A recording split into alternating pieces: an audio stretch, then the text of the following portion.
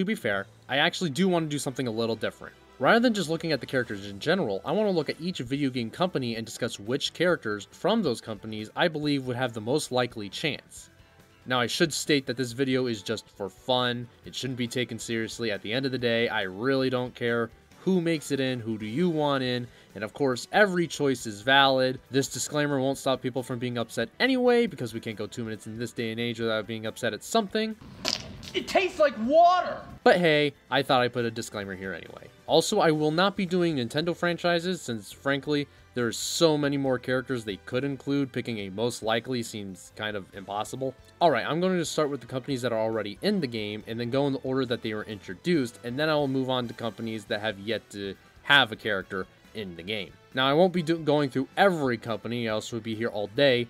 If person's education got a character, the most likely would certainly be the avatar from Papa Tropica. Yeah, I'm not doing that. So I think I'll just stick with the big ones. Now, with that said, let's start with Konami. Now, admittedly, I don't know much about Konami, other than the fact that they own Metal Gear, Silent Hill, turn all the franchises to pachinko machines, and overall just aren't a very good company. But I decided to go ahead and do some research, and it seems that out of all the franchises, the two that have the biggest shot at getting in would be someone from Silent Hill or a character from Contra. Now, personally, I'm a bit more familiar with Silent Hill franchise than I'm with Contra, but I do think they both have a shot. Contra is one of the last few classic NES games, along with Ninja Gaiden, that is yet not in Smash, and his ability with his 8-directional shooting would be pretty cool and unique. But out of the two, I think Silent Hill would probably be the series to get a fighter, since 1, it's more popular of the two, and 2, we have yet to have a fighter from a horror game be represented, so it would definitely fill that void. Now, I can already hear people saying, but Sakurai said that fighters' popularity doesn't matter as long as they're fun. And I do agree with that, but I still do think popularity does play somewhat of a role. Even Terry, while not the most popular video game character in general, is still the most recognizable out of SNK's lineup. The one thing that I do wonder is if a Silent Hill character did get into Smash, would they go with one of the protagonists of the game, or would they opt to use a creature or monster like Pyramid Head? I don't know. Like I said, I don't know much about the series, so maybe you guys can let me know. Who would you want to see represent the Silent Hill franchise? Alright, now that's Konami's out of the way, let's move on to Sega. Now, the interesting thing about Sega is that when it comes to new characters, many people seem to want another Sonic character. And I can see why. Not only is Sonic one of the biggest franchises in gaming ever, but his representation in Smash is, hey Mr. Sakurai, what should Sonic's moveset be? Ball. So if another Sonic character would to get in, it would definitely help with that. I think the two most likely characters would probably be Tails or Eggman. Tails has been one of Sonic's most consistent companions throughout the whole franchise, and Eggman is the main villain. Ultimately, I'm not sure which one of these would be more likely, but I would personally want to see Eggman. Not only is he another villain, but I think his moveset would probably be a lot more interesting with him and his Eggmobile and his tools, and the stage would most certainly be the Death Egg. I think he'd just be more interesting, but that's just me. It's just a personal thing. But that's just the Sonic franchises. Let's talk about the other Sega titles. Now, Sega has a lot of franchises. Monkey Ball, Streets of Rage, Jet Set Radio, Knights, Space Channel 5, Virtua Fighter, etc., etc., etc. But I think out of all Sega's franchises right now, I think the one that has the best shot in getting into Smash is Kiryu from Yakuza. Why that series? Well, to be frank, it is currently one of Sega's most relevant series at the moment. They're doing very well. They're getting a new upcoming game, and I've seen a lot of people request him. He's not the most popular choice by any things, but he's definitely in people's thoughts. You could even have like a unique gimmick with him where he switched between fighting styles, giving him a completely different moveset. That might be a bit much, but who knows? Next up is Capcom. Now, Capcom is another company with a very rich catalog of characters. Devil May Cry, Ace Attorney, Okami, Resident Evil, Dead Rising, and so on. But to pick the most likely, it would probably be either Dante from Devil May Cry or Phoenix Wright from the Ace Attorney series. And I could really see it going either way. Dante is overall the more popular character, more popular than Phoenix Wright. But within the Nintendo realm, Ace Attorney is more well-known and requested. Either way, it'd be pretty cool. Next up is Bandai Namco. Now, Bandai Namco does have a lot of iconic IPs, but I'm not familiar with a whole lot of them. I know of Klonoa, and I have heard of Lloyd, but I actually had to do some research on him to learn anything, and honestly, I think Lloyd is probably the one to get the highest likely chance of getting in Smash. He is quite popular in Japan. Alright, well, then now we gotta move on to Square Enix. Now, Square Enix is another company with a lot of potential. Take a shot every time I say that. I mean, Final Fantasy alone has so many characters to pick from. And, like, you got Tifa, and, like, people want Sephiroth, and that's just from 7. There's still other Final Fantasy games that could be represented, and that's just Final Fantasy. We still got, like, Chrono Trigger, Nier Automata, Tomb Raider, and so much more. It's kind of difficult to narrow it down to just one, but if I had to pick just 2 that weren't from Final Fantasy, it'd be either Chrono or Lara Croft. My reasoning is, well, Chrono is from Chrono Trigger, an immensely popular RPG from the 90s that many people, you know, it has to be it's like one of the best RPGs of all time. And Lara Croft is up there with Samus with one of the most impactful female in gaming of all time. So I think she has a higher chance than people think. I don't know much about either franchise or what kind of gimmick would set them apart, but they would definitely be cool. Personally, I'm rooting for Lara Croft. Next up is Atlas. I know Atlas is a part of Sega, but they're credited as a separate company in the copyright, so I'm going based off that. If another Atlas character would to make it into Smash, it would probably be a Shin Megami Tensei character, since that is, at least it was, their most popular franchise before Persona 5 came out. Now, I don't know a lot about the series, I'm starting to notice a trend, so I couldn't tell you which character would make it in. The only character that I recognize is Jack Frost, but I don't know if fans of the franchise would like that. They'd probably prefer a protagonist of one of the games. So, you know, but definitely a Shin Megami Tensei character. Definitely. Well, the next company is Microsoft, and gee, I sure do wonder who could possibly be. It's Master Chief. It would be Master Chief. What? No! Now, of course, Microsoft has other characters, like more characters from Rare's lineup, Forza, but I feel like Master Chief is just kind of the next logical step. The only thing that I really see going against Master Chief is his virtual non-existence presence in Japan. And while Nintendo and Microsoft has had a chummy relationship recently, I do wonder if Microsoft would actually be okay with Master Chief in Smash. Like, I already know Banjo and Steve are in Smash, but Banjo has a deep connection with Nintendo before Microsoft bought him, and Minecraft has grown to be so big that limiting the one platform would kind of have just shot themselves in the foot. But Master Chief is a character that was made to be Microsoft's golden boy. Having Master Chief in Smash would be like having Mario in PlayStation All-Stars, you know? But hey, you never know. Microsoft has been chummy, so it is entirely possible. You know, the fact that that's a possibility is like, it's mind-blowing to think how far we've come. Next up is SNK.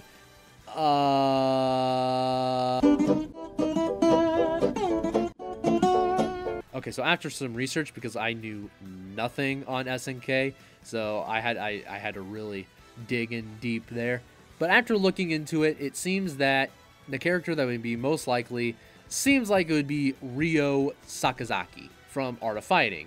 I think out of all the companies that already have a character in Smash, SNK is probably the least likely to get another one in, since their franchises, they're not that big.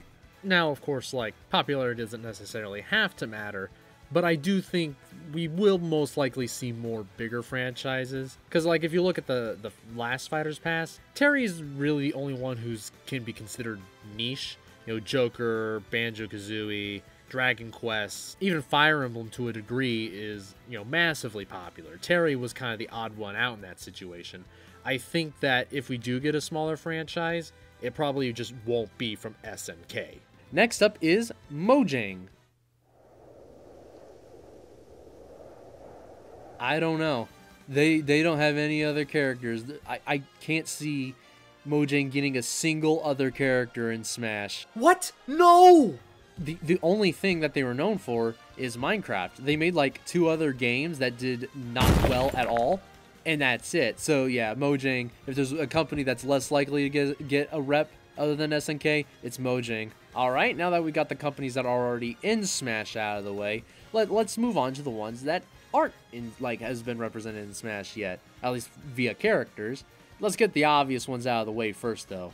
Ubisoft, it'd be Rayman. You know, Assassin's Creed is already in as a Mii costume. Rabbids. You know, not that that necessarily quote unquote deconfirms, but like Rayman is definitely one of Ubisoft's most known franchises, even if he's not treated as such by poor Ubisoft, poor Rayman. Activision, while they do have a lot of franchises like Spyro and Skylander, the character that would be the first would most certainly be Crash Bandicoot. Activision has been pushing this guy very hard, and Smash would certainly help boost certain sales of his games, especially if Crash and Smash and Crash 4 got like a simultaneous release on Switch. You know, that would certainly be a good marketing tactic.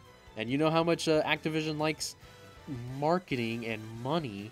Epic Games. Okay, yeah, I know many people dread this thought, but if Epic Games was to get a rep, you know it would be a Fortnite character. Now, if a Fortnite character did get in, personally, I'd find that hilarious, but I'd also be kind of just indifferent to it since I've never played Fortnite, so how could I be happy or sad about it?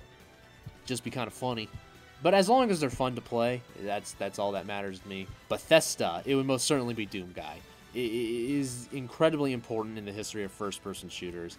He would be the first-person shooter rep in Smash, and he's one of Bethesda's most recognizable characters. So yeah, I think Doom Guy would be the most likely. Now, let's move on to Valve. If Valve was to get a character, I think the most likely would most certainly be either Gordon Freeman from Half-Life or a Team Fortress 2 mercenary like Heavy or Scout. I really badly want to say Chell since like she's my most wanted, but deep down inside I know that it would probably be one of those two first. You know, which makes me sad, but you know, I'll hold out hope. Maybe she'll get her chance another day. From what I think, Gordon Freeman is one of the most beloved and important franchises of all time. If Doom set the standard for first-person shooters, Half-Life redefined it. People to this day are still holding out for Half-Life 3. That's how dedicated people are to this franchise. Team Fortress 2 is incredibly popular in the current age. The demand for Team Fortress 2 has been one of the most rapid growing I've ever seen in the Smash community. If I was to make a guess on why, it probably has to do with just how wild the picks for the roster have been, especially with the first DLC pack. So I think Team Fortress 2 went from some unreachable impossibility to something that could legitimately happen, which has these people cheering the series on. Next company is EA. I think from all the franchises from EA, I think the ones with the highest chance are Plants vs. Zombies, Mass Effect, or The Sims, I guess.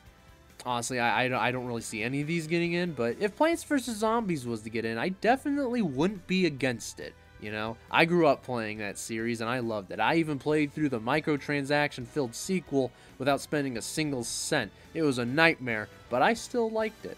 Mass Effect is a game that was made by BioWare, which EA bought out and surprisingly hasn't defunct yet.